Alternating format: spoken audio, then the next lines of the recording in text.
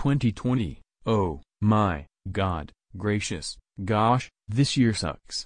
I'll tell you reasons why 2020 sucks. 1. The coronavirus happened in March 13th. 2. The Thomas and Friends reboot happened just like any kind of thing happened. And 3. The Sonic movie was delayed to the year. The only good things about 2020 is the Sonic movie, Onward, me getting presents for Christmas, and that's it. I don't know who likes this year since fictional characters don't have opinions.